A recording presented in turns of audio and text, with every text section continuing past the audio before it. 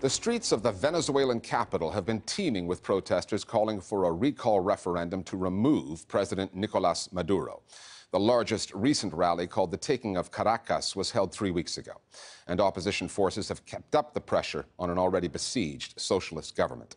Basic goods have grown scarce, inflation is rampant, crime is chronic, and among the president's responses has been a clampdown on media critical of his government.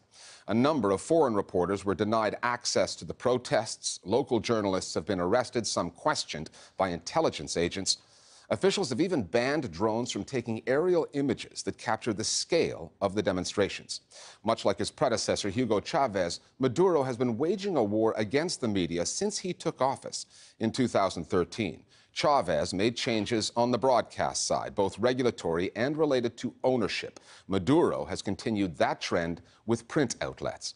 However, this president is under more political pressure than Hugo Chavez ever was. At the end of last year, his party lost control of the National Assembly for the first time in almost 2 decades. So reforming, and to some extent controlling, the mainstream news media is no longer enough. Maduro has taken the power struggle online, calling for his supporters to turn to alternative media. However, with opposition outlets already ensconced on the web, social media has been telling a story that President Maduro doesn't want to hear. Our starting point this week is Caracas.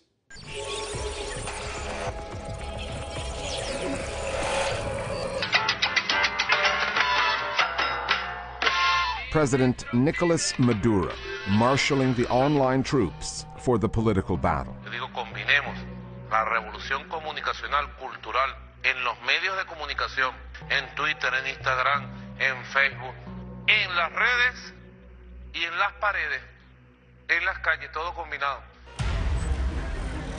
However, the streets for Maduro are where the problem lies. The protest march on September 1st was the largest in 2 years. Venezuela is dependent on oil revenues.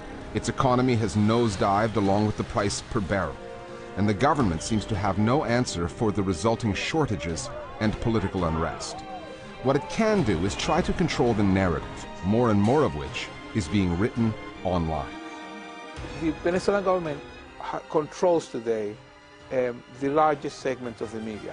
Even though most of the media it's in the hands of the private commercial companies, it's tightly controlled. It controls the newspapers through the supply of paper and access to hard currency. It controls the radio spectrum completely. And despite all this, it's still losing the streets. Es lo que yo digo, una revolución comunicacional. He's calling out people to, a call to arms and take to the alternative media, and perhaps he's counting on a big outpouring of support on social media, and maybe that's something that he thinks that will help prop him up in the face of calls for him to step down due to the terrible crisis in Venezuela. But the fact is, a lot of the alternative media in Venezuela, that's one of the areas where there has been a new opening for independent media and media that's critical of the government. John Otis spoke to us from Bogota. He tried to get to Caracas to cover the story there for NPR, US-based public radio. But he says, for the first time in 20 years of covering Venezuela, he was turned back at the airport. When I got to the Caracas airport, myself, along with 2 other Colombian reporters and a French reporter, we were all stopped at immigration. They wouldn't let us in because they said we didn't have the proper accreditation. The problem is that when we apply for foreign press credentials, often the Ministry of Communications simply doesn't even answer our requests for press credentials.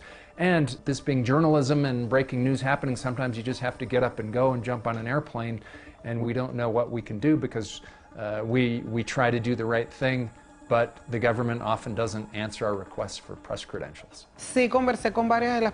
I've spoken with some of the people that were deported. The journalists were told by security officials they were coming to report on Venezuela as some part of a conspiracy. The whole process was blown out of proportion.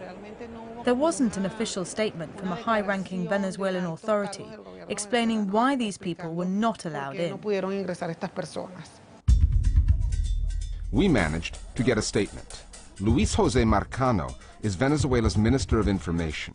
4 years ago, he was a reporter on the state-owned VTV. Judging from his explanation on why those journalists were turned away, which is based on procedural arguments and paperwork, his transformation from reporter to government loyalist is complete. Because of the mayhem generated by the demonstrations on September 1st, there were media outlets that did not request the correct permission to enter the country, or requested it outside the time frame needed by the government. Like any government, we reserve the right to apply mechanisms like this in the interest of preserving the country's stability. Media freedom advocates say the government has gone too far. More and more journalists trying to cover the protests complain about being harassed or expelled by police, soldiers, or pro-government demonstrators. The government in Caracas does have grievances against the domestic news media, which are historical and legitimate. In 2002, Hugo Chavez was temporarily deposed in a coup that the plotters admitted would not have succeeded without the help of channels RCTV, Globovisión, and Venevisión. Those channels, owned by conservatives hostile to Chavez and socialism, called Venezuelans onto the streets to bring down an elected government. Since then, the channels have either been taken off the air or taken over by owners the government approves of. When Hugo Chavez was briefly ousted in a coup, Chavez was just incensed by that, and that's one of the reasons he set out after the coup to create this huge pro-government media empire. But, 10, 15 years later, the end result of that is the balance has been tipped in the opposite direction. Now, the major media in Venezuela is towing the government line. They're either docile or they kind of toe a pro-government line. And Venezuelans on either side of the political divide do not trust media aligned with the other camp. Over the past few months, newspapers opposed to the Maduro government have had their offices attacked, including El Nacional in Caracas, where one day last month, journalists arrived to find their building covered in excrement. There have been attacks orchestrated by pro-government groups against certain independent media outlets. A journalist might be detained because they're covering an event with no explanation, even if they're eventually freed. They want to make examples of them so that the rest feel intimidated. A huge amount of journalists who either have been detained, have been harassed, made to resign, publicly exposed by the government, but also in the institutional side, they have changed the media landscape. El Universal, which is the oldest and more established newspaper in Venezuela, was sold to a guy who nobody knows where the money came from. The whole media landscape is very well controlled by the government, and the journalists have been neutralized. So a lot of the very excellent journalism that is happening in Venezuela at the moment has been migrating to online. Which is why the Maduro team has issued its online call to arms, urging supporters to engage with the president and stand with him. Hostilities between the government in Caracas and the news media have been underway for a decade and a half, since the start of what socialists call their Bolivarian revolution. The economic conditions have worsened, the presidents have changed, as have the technologies, the platforms. But, the government says, the struggle for power in Venezuela continues. Since the beginning of the revolution in 1999, there has been a permanent, systematic attitude from the big media power groups against the Bolivarian revolution. First Hugo Chavez, and now Maduro. And what the Bolivarian revolution proposes is that in matters of communication, we don't live subject to the hegemony of economic powers, but that we have different possibilities.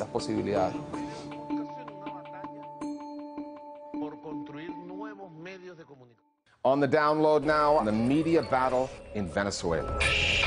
No, yo lo que he pensado realmente es que los medios de comunicación de Venezuela hay una libre expresión, tienen una libre expresión en todo el país, simplemente que debe haber regulaciones estrictas en cuanto a la regla de las comunicaciones en Venezuela, pero de que el presidente Maduro ha tomado estrictas regulaciones, no, yo creo que se ha mantenido una libertad de expresión normal, más bien amplia, debe haber más bien regulaciones que establezcan la comunicación veraz y oportuna en el país.